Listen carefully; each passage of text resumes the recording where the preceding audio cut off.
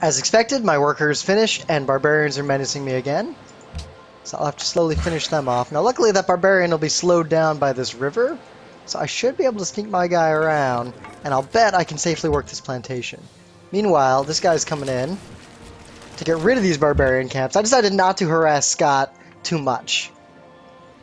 I could have sent that composite bowman in and really menaced him, but instead, I am going to fall back, build a city almost immediately, and bust out. I'll decide if I'm actually going to build a city right now or if I'll build one more unit first.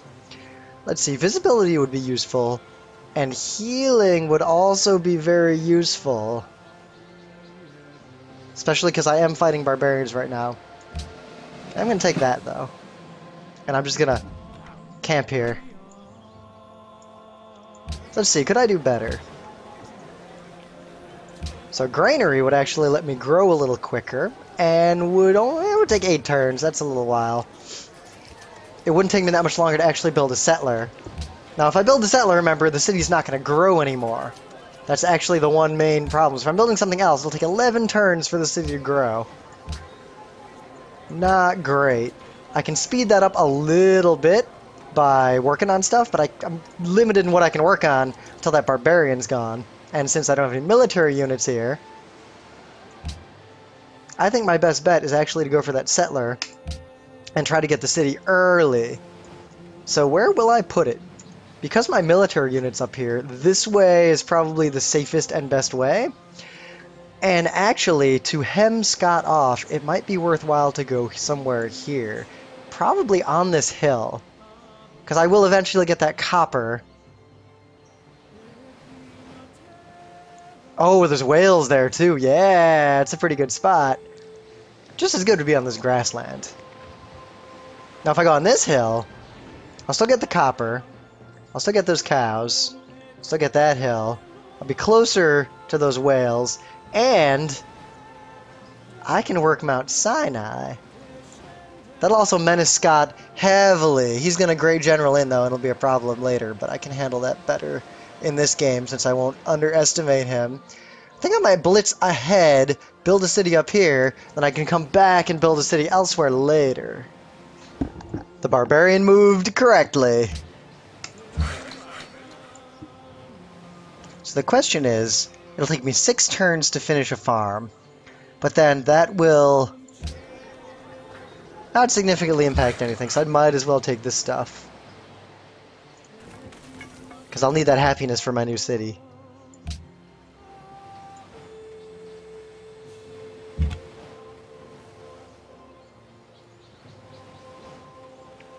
This guy should hunker down one more turn. Get a little bit more health, just in case. I don't want to risk him. This guy's real important to my later game. I retreated my composite bowman, as promised, all the way back across this expanse, killing barbarians along the way, which got me plenty of culture.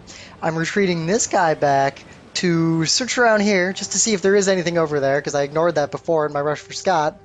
And we'll see what I do with him. Mostly I got him here to be ready to immediately build a 3rd city once I get my 2nd one. You can see I'm almost done with the settler, and I'm going to send this settler. This guy came back also partly because he's going to escort this settler all the way across, skipping this good spot for a city. And I think I can beat Scott to it. I'm going to build a city right here. This is a better spot if you just look at the area around it. Starting on a hill is also usually a better idea. Not always, but sometimes. But here is a real interesting spot. Because one, there's a grassland hill here and here. Mountains blocking this approach. The edge of the map is up here somewhere, so I think there's a way around here. But even then, that would be a tortuous process around. So if I build the city here, then I've got 2 hills. So I can basically stick a unit here and here. And then I have range units here, a range unit here in the city. And I could have one here in case anyone's in this forest trying to bombard the city. And then Scott will have one hell of a time coming across to attack this guy. Especially because I'll get double territory right away, due to being the Shoshone. So I'll expand like all the way out to here. Maybe I'll even build a Great Wall just to make it impossible for him. I don't think he's going to Navy too well, so I'm not too worried about a naval assault. I'm actually going to push Navy pretty hard, pretty early. Not super early. I'm not pushing it now, but I will be pushing it. The other thing I'll probably do is, if I have the city here, I might put a citadel right there on that hill. Or maybe, I don't know if I'd bother, but I might even put it here as a forward base, just to sort of control this zone and make it just a really tough path to get across to attack that city. So I'm going to build this city first. This is a real important city. If I get this, Scott doesn't have a big chance. Secondly, this guy's going to kind of move around. I'm going to explore it a little bit. But I kind of want a menace over here, because I don't want him to, if he builds a city, I actually want him to build it stupid and inland, so he won't have any other coastal cities, thus ensuring that I can take his capital and end the game and meet suddenly with a navy. So, while there's no okay spot down here for a city, I'm not going to try to rush to build another one right there, unless Scott is really slow in getting his cities going. So I'll probably build my second city. I'd like to build it here, but there's no luxury resources of note. Or really any. There's truffles all the way down here on the edge of the map, so all these spots are kind of crappy. I guess I could build the city like inland here a little bit, but it doesn't matter. My third city after this one is actually going to be a support city right here, I think. Maybe here, even though the marsh is not great. I'd like to get access to that sugar right away. So policies. If you look at the tech tree, I didn't push into the classical era, so I can't get patronage, which I actually really want for this game. So while I would like to push this and be a threat to Scott early, and while I can even make a case for this despite the tiny map, I'm not going to bother. I'm going to fill this out, because filling this out earlier is way better than filling out later. And if I do this, that'll be good, because I'm about to settle 2 cities in pretty rapid succession. And then I'll immediately be able to come down here to reduce my unhappiness. Or I'll be able to go here and just force the capital to grow. Or I'll be able to go here. And I want to finish this pretty quick, because that'll just give me growth and aqueducts.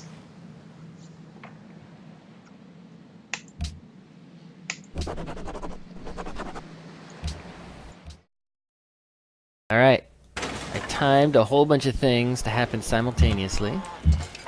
And because of that, we got a lot going on this turn. Pretty much everything. So the first thing that happened this turn is I have discovered the lively art of writing.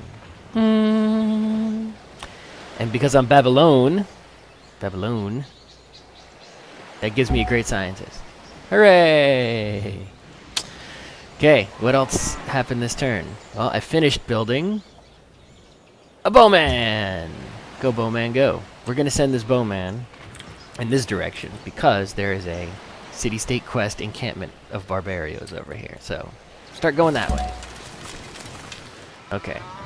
Another thing that happened this turn. Spearman. He can move into the city. We'll talk about that in a second because we got a cultural social policy, and the next social policy is oligarchy. Garrison units cost no maintenance. So we choose this. Yes. Now, our city is stronger at bombarding any barbarios, and also money, because we're not paying for the spearman. Okay, next thing that happened this turn. This worker finished marble, the quarry. The quarry is complete. Because the quarry is complete, worker can now go do something else, like repair this pasture that got pillaged by barbarians. Do that, because that only takes like 1 turn to repair something, and then we're going to chop forests.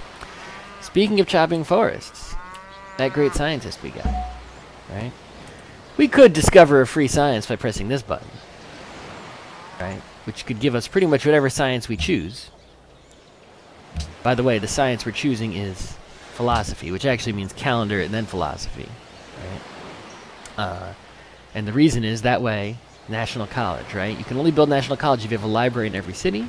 Great library gives you a regular library. I have a regular library in my only city. I can then build National College. National College gives you plus 50% science in that city, also plus 3. So really, plus 4.5, plus 8. So 8 plus 3 is 11, plus national, well, okay, so hold on. We're going to see here. Oh, you're gonna, okay. Let's go back a second. Alright. So right now we have 8 science already. right? We already have 8. Then, when you finish the Great Library, that's going to give us a regular library. So it's 3 plus 3 science, so that's 11. Plus 1 for every 2 citizens. We're probably going to have 6 citizens, so it's 3 more, so that's 6. So 6 and 8 is 14. 14 science. 14, 15, 16, 17 science. 17 plus 50%. So plus 8, so like 25 or 26 science. So we're going to build the Great Library, followed by the National College. Will take us from 8 to like 26 science in about, you know, whenever it's done. Oh yeah, by the way, yeah. Great Library. Now, this Great Library, 35 turns, that's a lot of turns, right? I mean, we want to get that done a lot sooner. We want to get that done, you know, in time to build the National College. Right? We also want to get the National College sooner. That looks like it's going to take 30-something turns. Good thing we got this great scientist. Right? We're not going to choose Discover Tech. We're going to choose Build Academy. And where can we build the academy? Now, normally, you'd build it on like a hill, because it's a crappy spot. There's nothing going on there. Or even in this desert. That would be a great spot to put in the desert, because you turn this pretty much useless tile into an amazing tile. However, we're going to put it right here in this grassland, someplace you usually wouldn't build an academy. And the reason is because this grassland has a forest on it. And see, now, it takes me a few turns with this worker to chop down a forest to contribute hammers to make the Great Library go faster. And we might do that, perhaps on this forest, or this forest, or that forest maybe. Probably this forest. But we use the great scientist to construct an academy on the forest. Look at that, look at that. The forest on this tile will be removed, providing 20 production to the nearest city. Immediately. Boop! Clearing a forest has created 20 hammers. And now if we check Babylon, the production should have gone down. Oh, right, it was the 35, now it's the 31. We just basically saved 4 turns of Great Library building, right? Now, more importantly, the academy, right? Let's do our science math again. We now have 16 science, thanks to that beautiful academy that we just made. 16 plus 3 is 19. 19 plus 1 for every 2 citizens is 3 more. Right? That's 19, 20, 21, 22, 23, 24, 25 plus 50%. We're going from, we're going to have like 30 science. 40 science? Yeah. There's going to be a lot of science as soon as the National College. Great Library is going to be huge science, and then National College, insane science. So once we have that much science, after we build the National College, we're going to be like, boop, all these things are going to take like one turn, one turn, one turn, one turn, one turn, we're going to just discover everything. But we're going to choose after that, after we get, you know, this, we're going straight here. Because our production is way low. And which means we need to build the workshop. Allows production to be moved right, but no, production plus 2, production plus 10%, right? Ironworks, production plus 8, right? This is what we need to get to. We need to start workshop and ironworks because our production is low in this place. We're going to chop all our forests to build the Great Library. We need to get ironworks built in Babylon, and then we can start, building stuff instead of garbage. The great person was born. Bowman, the spearman, the worker, he's going to fix that. Alright, the scout, you haven't done anything. I guess we should scout. Oh, there's a bowman. So he's can shoot 2 spaces. 1, 2, 1, 2. Let's go away from the bowman. If we can sneak up on him with the scout, it's actually advantageous if the scout attacks that bowman with melee. But let's not get shot at, because then we're in trouble. We'll have to just run away and heal, and we can't scout around anymore. Alright. That looks like we're good here. Next turn. So as you can see, the game has progressed while I was in Hong Kong and Australia. There wasn't enough bandwidth and I wasn't going to bring all the equipment, so I didn't really record updates while I was there. But you can see I've been following the plan, just as I said, with a little detour to deal with a surprisingly aggressive barbarian incursion. I had quite a bit of gold, and I had to buy a warrior to deal with this. Slight unhappiness due to the fact that they took out my one luxury resource, because I don't actually have a plantation here yet. But I did rush ahead. I got my city situated here in a highly defensible position. I suspect I might actually build a citadel on this hill next to it, or possibly in the plains here. But either way, I'm going to make this a heavy choke point, so Scott won't be able to come through here. He's going to get to settle here. I won't be able to fill in a settler here just yet, but I will settle here, and I'll back settle here, so I'll have a pretty good set of cities. I've been taking out the barbarian camps now. Take care of those guys. But my plan is to finish a worker here, and hopefully get this worker really buffing out this city, and protect it with this guy, who could also keep an eye on Scott, and finish the Great Library. So I suspect Scott wanted the Great Library, and he'll probably be pretty mad when he finds out that I built it. But the reason I built it, I actually was not going to go for the Great Library in this game. The reason I did was pretty simple. I have pretty good production here, despite having not really buffed this all out. But if I look at the demographics, you can see in terms of manufactured goods, see how it shows that I'm at 13 and the worst is at 9? So that number, 13, is hammers. Look, 10, I'm making 11 hammers here, and 2.5 hammers here. So that accounts for basically the 13 hammers. So I know that even without this city, I am making more production in my capital than Scott. More importantly, when I was going here, I noticed that for a long time, Scott could not make an embassy because he did not have writing. You need writing to make an embassy. So I pretty much kept an eye on him every round until I saw that he had just finished writing. And as soon as he did, because I knew I had more production capacity than him, and because I knew he couldn't have been working on it until that point, the moment he finished it, I finished researching writing. I started building the Great Library. There's no way he'll get it before me. And now, 9 turns here, but check this out. I'm going to fill this tree in anyway. And while I would normally do this to get the happiness boost, because I am unhappy, that's going to be taken care of right now when I finish repairing this. Oh, I guess it needs one more round of repairing. But next round that'll repair. But more importantly, that means I can do this, plus 15% production for building wonders.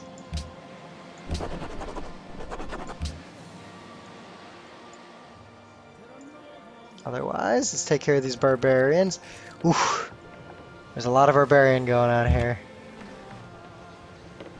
Well, he won't be able to move past because this guy's in the way. I want him to stay and heal. This guy's not a big threat yet. He's going to come in and pillage, though, so I'm going to have to come back around and deal with him. You'll notice that I do not have the Great Library. So Scott, being clever, it looks like what he did, I'm assuming, is he went down this track before I did to get the plus 15% before I got it. Which is fine, I'll use this later. I gotta fill this whole tradition track out anyway. But he also must have switched to heavy production and cut down a bunch of forest in short order. Which is fine, because remember I had that pile of money before? And then I didn't have that pile of money because I had to buy the stupid warrior to deal with the barbarian invasion. Well, now I've got the pile of money again, which I'll either use to buy a workboat to really quickly get these whales, or I'll keep ready to build a military unit if the time comes, or, more importantly, and more likely, I've noticed, because these dual maps don't work like regular Civ. Like, a lot of the strategies and rules that you would expect from a normal game of Civ, or even a small game of Civ, don't apply at all in a two-player game. And one of those things is that it's actually very hard to generate a steady income. I mean, look at this map. The city-states aren't even on the water. You gotta do land trade routes. there aren't good ways to generate cash, so that moderate pile of cash will be useful because I can run at a deficit if I need to for a significant span of time. So I would have considered getting this guy because even though he's upgraded, he still has native tongue. I would have brought him all the way around here to get this, but the rules of these things are that you can't take the same upgrade that you've taken in the last, I believe, 2 or 3 ruins. So if I go in here, let's see what I can take. Population would be okay. I think I'll do this because I'm not generating faith, and that should give me enough to immediately make a pantheon. This will only give me an ancient era technology, so it'll give me like archery. That's literally useless. I'll get that in a few turns of my own. Don't care about that. It's not enough gold to matter. So I think this is the best bet.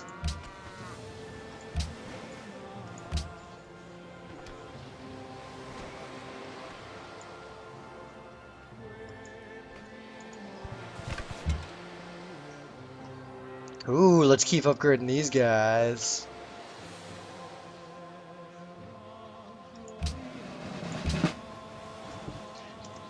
And I might as well move closer first. That way next round I can just take this thing.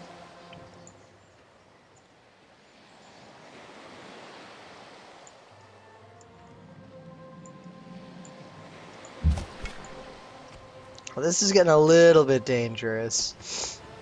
Not dangerous in terms of losing anything, dangerous in terms of just being annoying. And in terms of I can't just rush this guy down and around.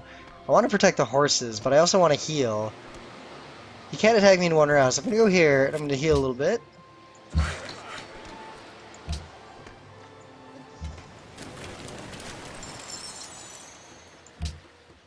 I'm going to want to be friends with these guys down the road. And I've got one more movement. I can bring this guy back around. The city's going to be able to defend itself against his relatively small army in the short term. So I might bring this guy around this way, take that out, and then go back across. I will do that. This guy, I don't want to risk him dying here, so I'm actually have him go up and back around that way. This guy's just going to fortify here, because that's the only thing that's worth defending in the area that this guy can get to. And now I need to pick a pantheon. Now this is very interesting. In a duel, I gotta think very differently from how I would in an actual normal game of Civ. So this might actually be the most useful one, because it just makes my capital city better. But equally useful is this. Though, as I realized in the second game we were playing, there's kind of a side effect in that in this sort of game, there's not a lot of early game opportunities to get happiness. So you can actually very easily outstrip yourself happiness-wise because you can't expand or trade to get luxury resources in any reasonable way. Don't really care about these minor culture boosts. I'll have 2 plantations here, but it's not enough. So actually, what I think would be the most useful, especially because I have this choke point up here, would either be this, because plus 30 hit points healed per turn if adjacent to a friendly city, meaning guys sitting here and here defending this city would just heal every turn. That would be nice. Or I could just make the cities plus 30% range combat strength, which is not the worst idea, because I'll also have this plus 50% range combat strength as long as there's a garrison. So that'll actually make my cities pretty powerful to shoot at guys who are held out here. So either one, they'd be pretty much equally good.